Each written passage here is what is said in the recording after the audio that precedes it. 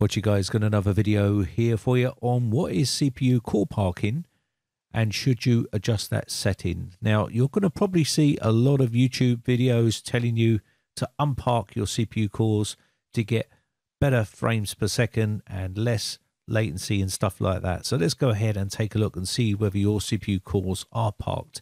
So if you want to check it, you can go down to the taskbar here, right click, go Task Manager, and then go to Performance, then go down to Open Resource Monitor.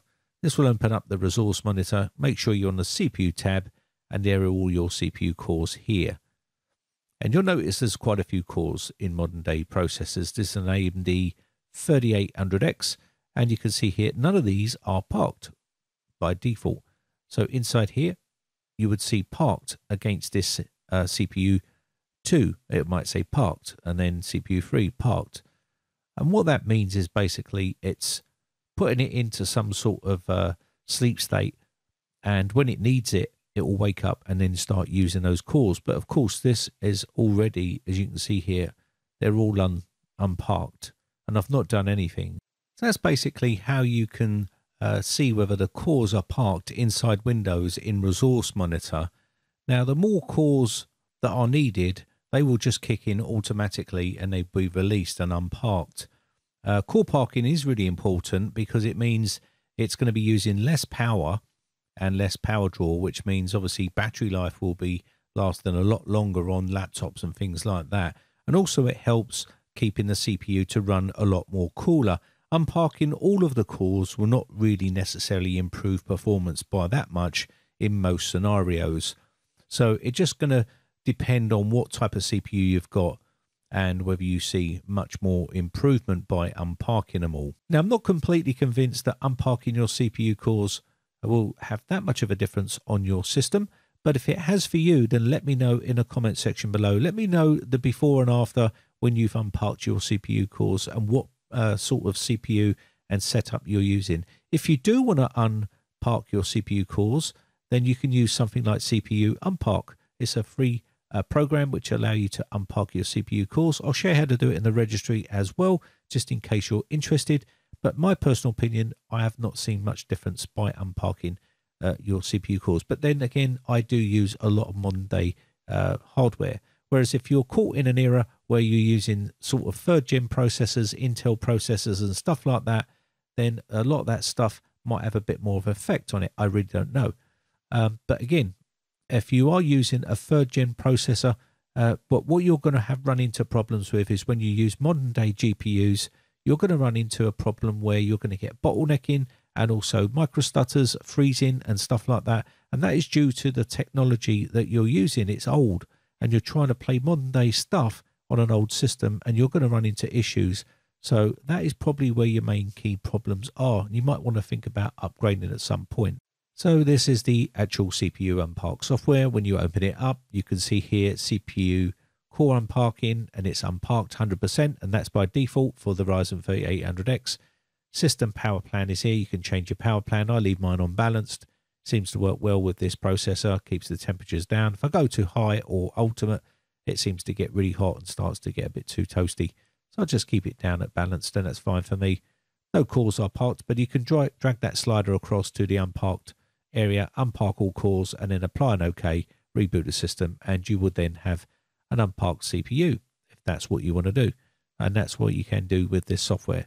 It's a simple little software, and it can be done in the registry as well. Now, just want to pick up on the multi-core and single core. Most games will use a single core. There is games out there will utilize and handle multi-cores for their games, but most games are optimized for a single core. So unparking cores is not really going to do you much good in gaming like most people think, because most of the games that they're playing are probably on a single core anyway, unless some of the cores they are going to be using are parked. And if that was the case, they would generally unpark themselves if they are needed for that game. And that's basically how it works. Now, if you don't want to use software, you can actually use the registry to edit. So go down to the search box and type regedit and open up the registry editor. Once you're inside here, go to edit, find, and paste in this code here for this value, and then go find next. This will then find that value, and then you can edit it and change it to unparked. So I'll let this do a search here, and basically it will find that location, and then you'll be able to make that change in the registry. Now, once it finds the ValueMax and ValueMin, you would just change those to 0, because that means they will be then unparked. But your power profile plan plays a part in this as well, and you would have to have that on I or on ultimate to make sure you get the maximum out of it. And you can see here, this ValueMax and ValueMin, one of them set to 0, you would set the other one to 0 in decimal here, and literally put a 0 in here, click OK, and then you would go to edit, find next, and find the next ValueMax and ValueMin and put those onto 0 as well. There should be only two at the most, and then you would do that. But I'm going to change mine back anyway, because I don't want to change the registry for that. But that's how you would do it inside the registry, and then you just keep going until you find all of the ValueMax and ValueMins. Very simple.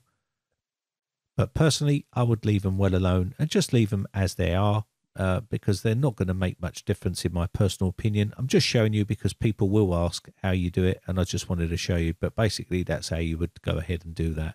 And you would change the profile in your power profile plan to, say, for instance, high or ultimate if you wanted to do that. Let me show you how to do ultimate.